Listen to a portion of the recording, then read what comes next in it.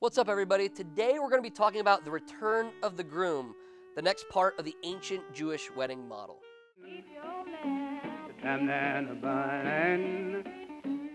Hello, everybody. It's Eric from Trimmed and Burning, and today we are talking about the return of the groom. And we know our groom to come is Jesus Christ, and we're waiting on his return.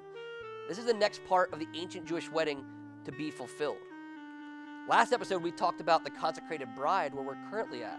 Where us as the church, we are to be setting ourselves apart for Christ, awaiting his return at any time and dedicating our lives to him. Now we're at the return of the groom, and this is where we're waiting for Jesus Christ to return and fulfill this next part of the process. And this is where, when the place was prepared for them to live in, the groom and the bride, the groom would usually come at night and return for his bride at an unknown time. The father would decide when everything was ready, so the son didn't know. And this is how it was in the ancient Jewish wedding. If the bride would have asked the groom, "When will you return for me?" he would have had to say, "I don't know, only my father knows."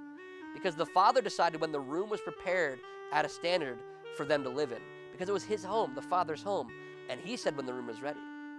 So the son literally couldn't tell his bride when. He had to wait and depend on his father to say it was time. So the father chose. Now there would usually be a procession at night, an unexpected time with torches, where his groomsmen would go ahead of him to help him get his bride. There would be a shout made and a shofar trumpet blown. But the whole thing is, the bride never knew when the groom was coming. So we do not know when Jesus Christ will return, the hour that he'll return. Now the bride knew that the groom was coming, usually in a year or so. She knew it was going to be a certain amount of time, but she didn't know the exact date, time, and everything when he would come. And that's how it is with us. But his entrance would be made known with this shout and this blast of the trumpet. And Jesus kind of talks about this. We learn about this when Paul talks about this, about Jesus Christ in the New Testament. Then the groom would take his bride to the place where he prepared for her, in his father's house. And that's the next part of the process, the rapture of the church. When Jesus Christ returns, the return of the groom, he'll come and he'll take us to his father's house that he's been preparing for us.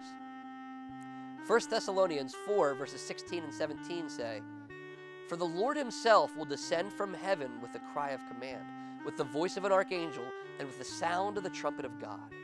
And the dead in Christ will rise first. Then we who are alive, who are left, will be caught up together with them in the clouds to meet the Lord in the air. And so we will always be with the Lord." This talks about the return of the groom, Jesus Christ, returning for us to take us to where his father is, his father's home. And that's the next part of the process.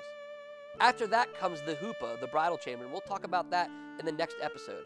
But thanks again for watching. Until next time, my name is Eric, and keep your lamps trimmed and burning.